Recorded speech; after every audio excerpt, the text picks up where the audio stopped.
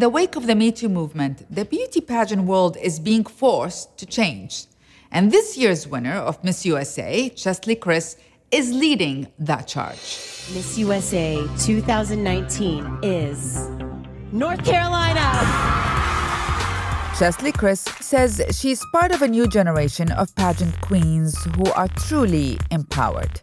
These lovely finalists know that it's clothes that make the woman.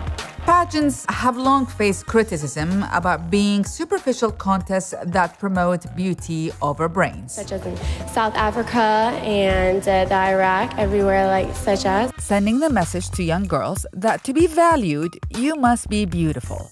The debate largely focused on the swimsuit portion, which has a long history of controversy.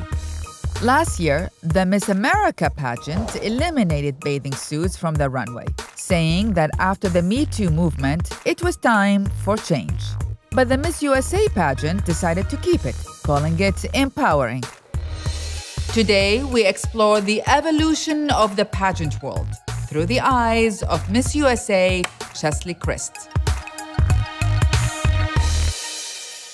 Cheslie Kryst, welcome to Through Her Eyes. Thank you. Listen, you just made history, not only for winning Miss USA, but for being one of 3 African-American women to have won Miss USA, Miss America, and Miss Teen.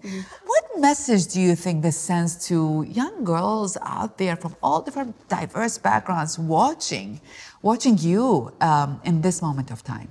I think that this dream is possible for them, because it's one thing to say you can do anything, you just have to work hard and get it, but it's quite another to actually see somebody in that position.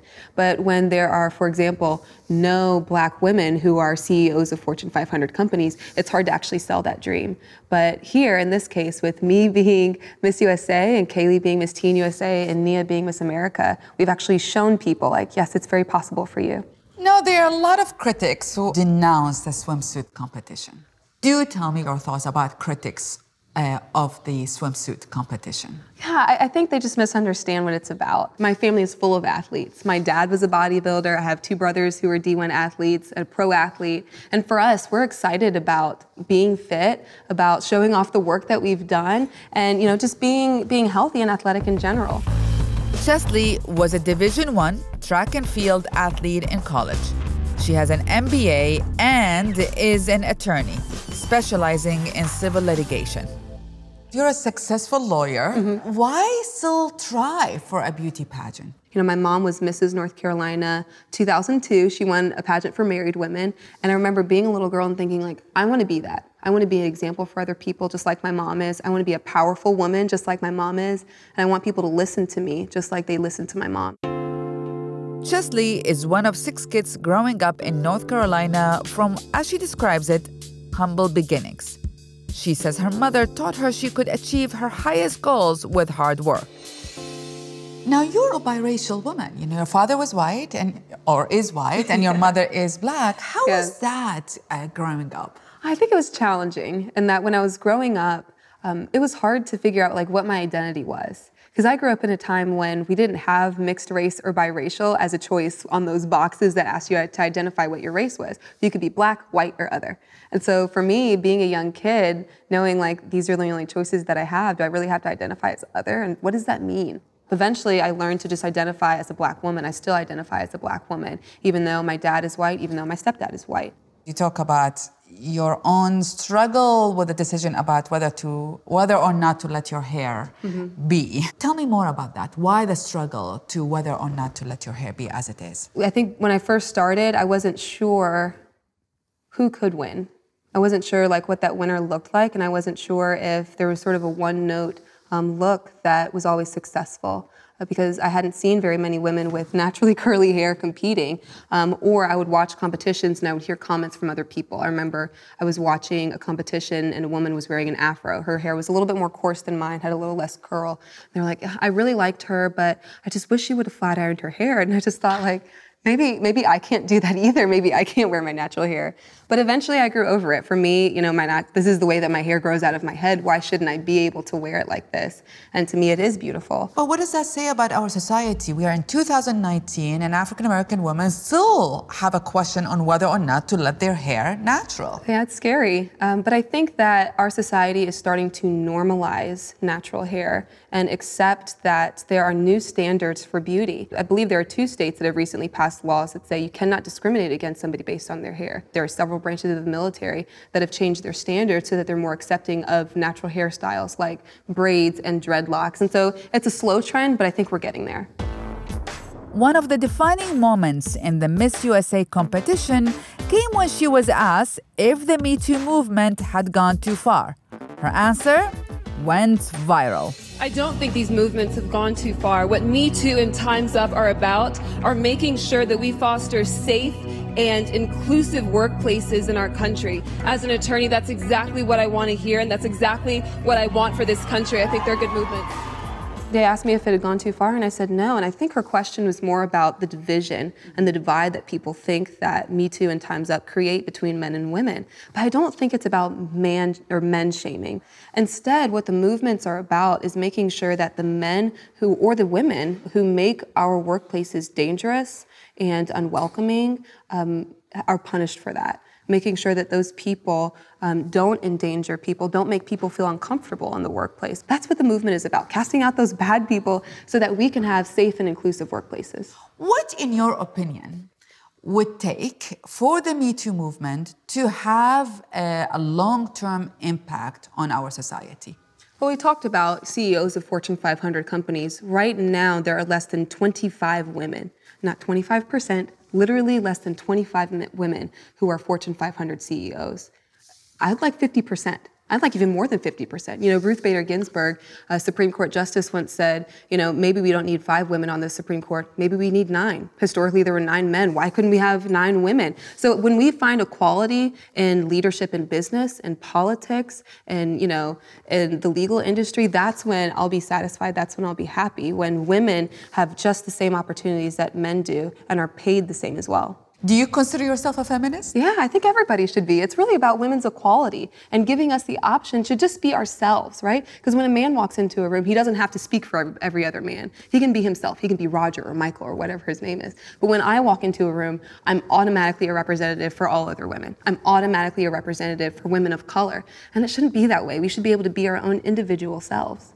Some feminists would argue that it's a pageant that objectifies women. Mm-hmm. How would you answer that? Well, I think there are so many different views of feminism. So when I was in law school, I took a gender in the law class, and it was incredible. And I think one of the things we learned was that there are some feminists who really think that you have to do everything opposite of what, society thinks women should do, right? Society thinks that women should wear skirts, so you have to wear pants. I take a different approach, and that today's woman should have the option to do anything she wants. If that means being a stay-at-home mom, do that. If that means wearing your skirt, wear it. But you should have the opportunity to have that choice and to make that choice regardless of what anybody else thinks.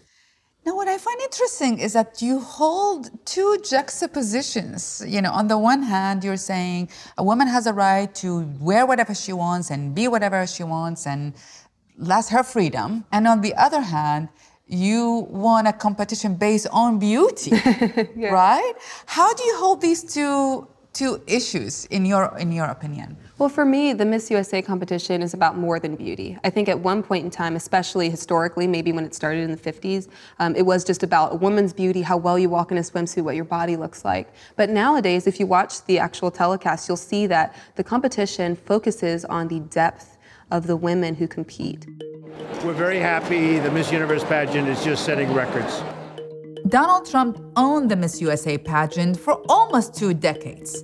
But during his presidential run, he made controversial remarks about Mexican immigrants. They're bringing drugs, they're bringing crime, they're rapists.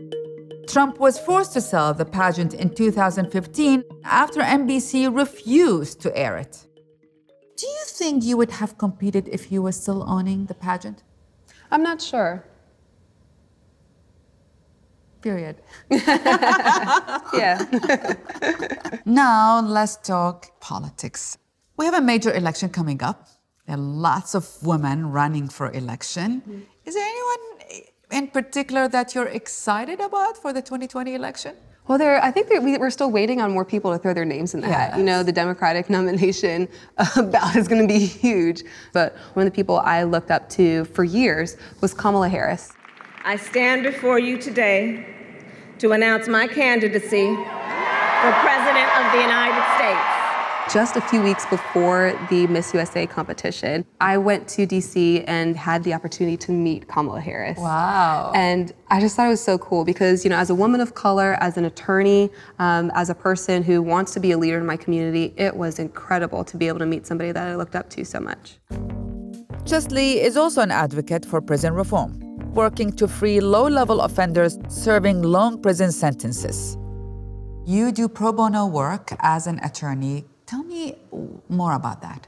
So when I graduated from law school, Brian Stevenson happened to speak shortly after my graduation. He wrote the book Just Mercy. We're trying to challenge injustice. We're trying to help people who've been wrongly convicted. We're trying to confront bias and discrimination. It shocked me, it astounded me, and it made me angry to hear some of the injustice that happens to specifically minorities in our criminal justice system and people who don't have the economic means to afford private attorneys. And so I wanted to make a change and I wanted to do something because I was impassioned because of his work in his book. There is a report, actually, maybe a lot of reports about racial discrimination in the criminal justice system, that actually a black man is more likely to get 20% longer sentence than a white man for the same crime, right? So, in your opinion, how much does race plays a role? Yeah, I think, you know, the statistics speak for themselves in that, you know, people of color, you face a different fate when you come to the criminal justice system, and that's not right, and we need to fix that